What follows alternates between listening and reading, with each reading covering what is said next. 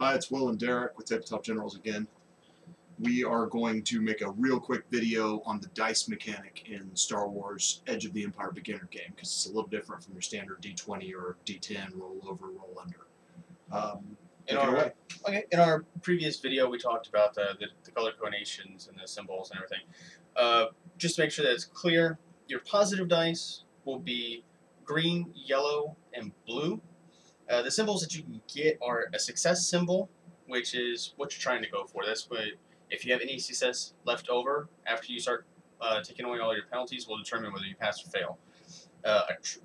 A advantage symbol will not determine whether you pass or fail, but it could be a small side effect that'll help you, and we'll get into that later.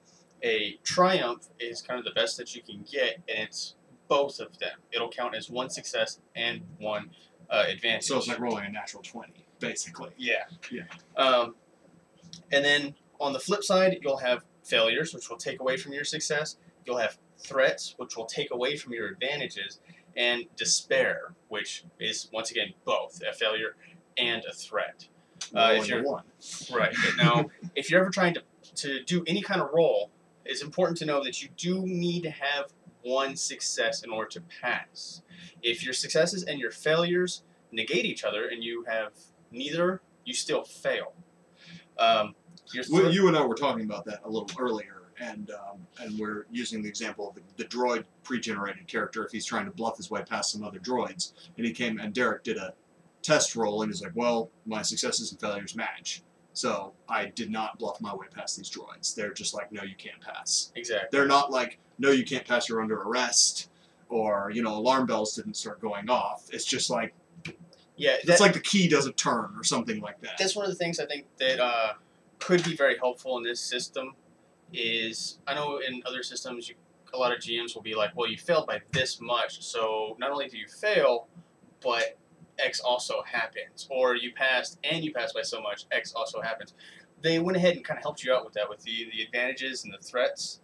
So like what we were talking about earlier, even if you know, your successes and your failures negate each other out, you don't have either or, but you have one advantage.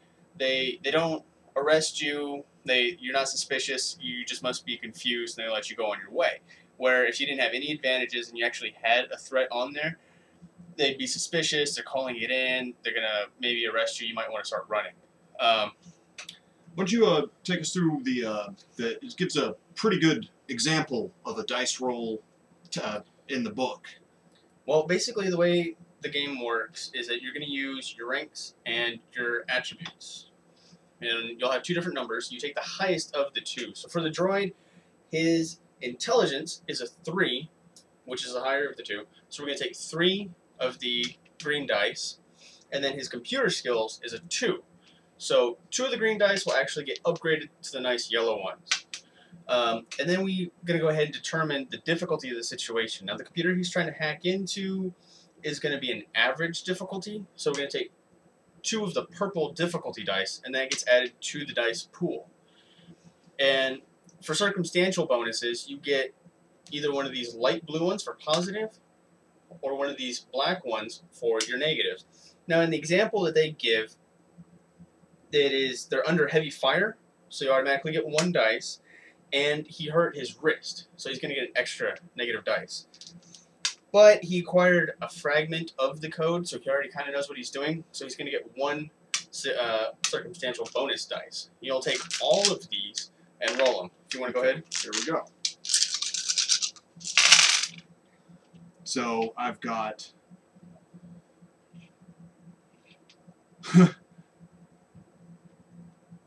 well, let's see, these are the negatives. Yeah, these are the negatives, ones, yes. And then these are the positives. Okay, so here he's got, I know you can't see it, but he's got 3 of the threat symbols, and he only has 2 of the advantage symbols. So they're going to cancel out those 2, and he's going to have 1 threat. So even if he passes, something bad is going to happen. And then I've got 2 successes and 3 failure symbols. So not only did I fail by 1 point, I also got a threat by 1 point. So you didn't, like, in this particular example, he's trying to hack into a computer system to get by an alarm.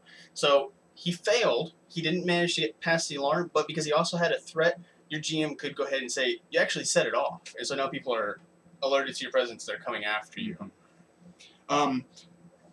The pre-generated characters, one really nice thing, which you won't be able to see even if I held it up, but on the character sheet, it's got your skills listed: astrogation, athletics, charm, course, etc., etc., etc. And then it's got your ranks, and then next to it, it has the dice pool. So, let's say I wanted to make an astrogation check, Right. and it runs off of intellect. My intellect is 2, but I have 0 ranks in it. This is the human smuggler character. So in my dice pool, since I have 2 ranks in intellect, it has 2 little green dice symbols right on the character sheet. So I know I'm going to be rolling these 2 little green dice symbols. And what difficulty would you give me on this? Well, let's say you're not jumping too far. You could probably just go ahead with 1 with an easy jump. Okay, so I'm gonna roll my 2 green dice and my 1, this is like purplish blue negative dice.